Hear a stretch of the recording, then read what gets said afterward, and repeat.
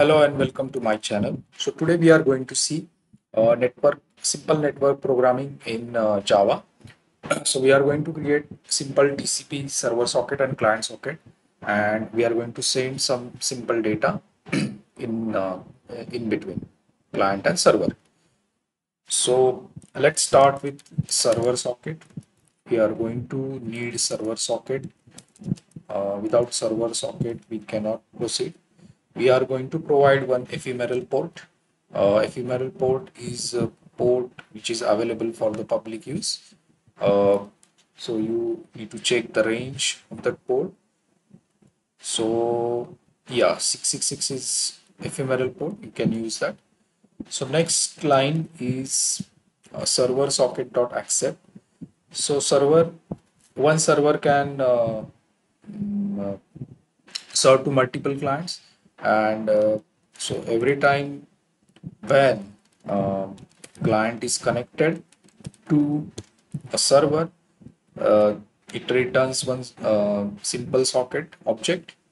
So this is actually a blocking call. So what do you mean by blocking call is the this particular main thread or running this thread, this code, this process actually waits for client to connect, and then only it starts executing its further statement. Okay, so it basically sleeps here.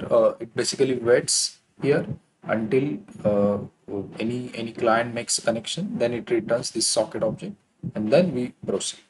Now, what do we do is we need uh, output stream to write the data to the client, and we also need input stream to read the data from the client. Okay, so I'm going to use here.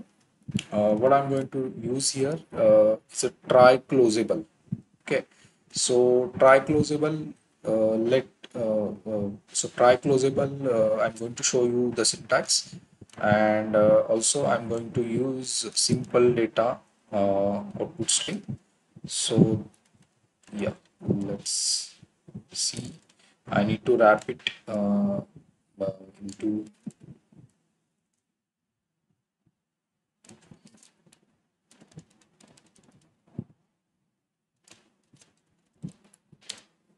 yeah. I need to wrap it in between data input stream object. Yeah, it's working.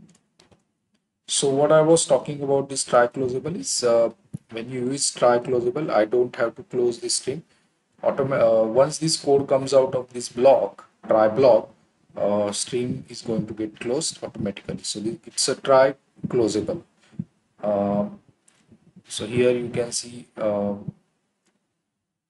not here, data. You can see filter output stream.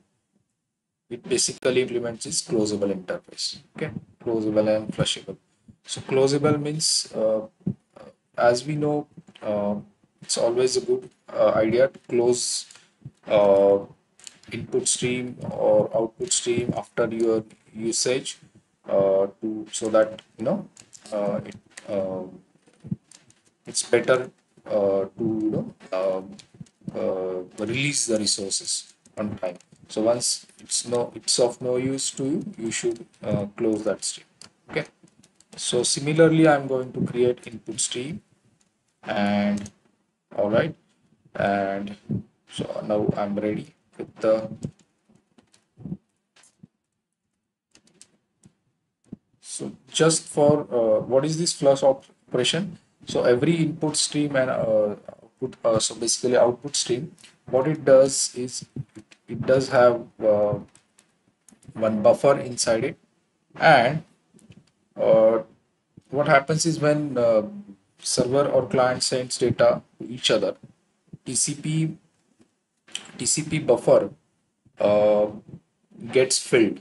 Okay, what it does is it waits for that buffer to get filled, and only then when you do operation like this, output stream dot write UTF. Let's see. Hi, let's see. I'm sending this message. Hi from server, and I'm going to read something from.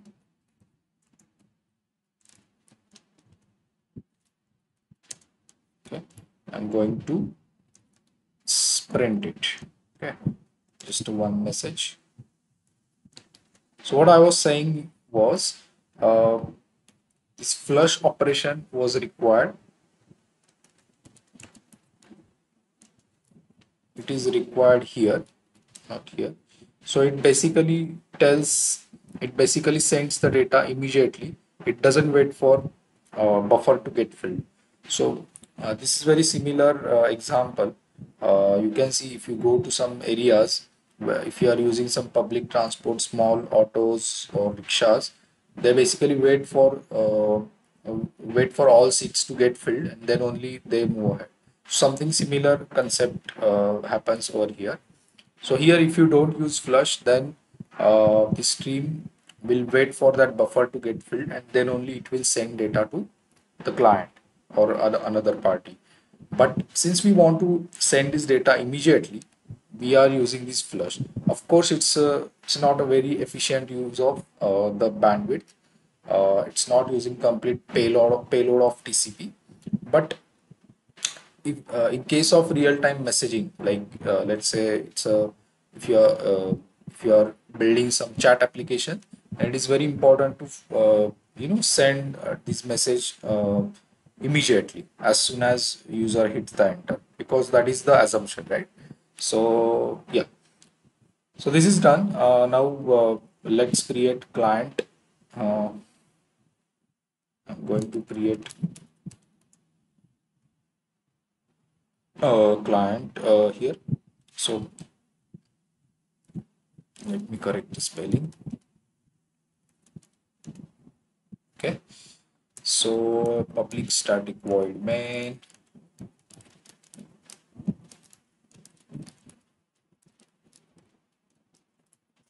Okay, let's so for server, sorry, so client socket, we need socket object here. So since the machine both processes are running locally, I need to use first IP address as localhost, and second parameter is the port where my client process is going to connect. It's 4 times 6, as you can see this here. So my server port is bound to this port. I need to my client also need to connect to that port, right? Okay. So again, same code basically. In fact, I can actually copy paste this code here, uh, the data output stream, and this whole code actually I can write from here. It just, yeah, you can see it's not even complaining, and I just need to say, right. So let's run our server first.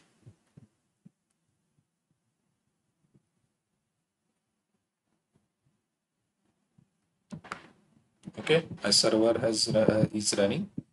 Now let me run the client. Okay, so client received the message hi from the server, and my server received the message hi from the client, and both exited successfully. So yeah, so if you like my videos, please share and like my videos. Okay, thank you.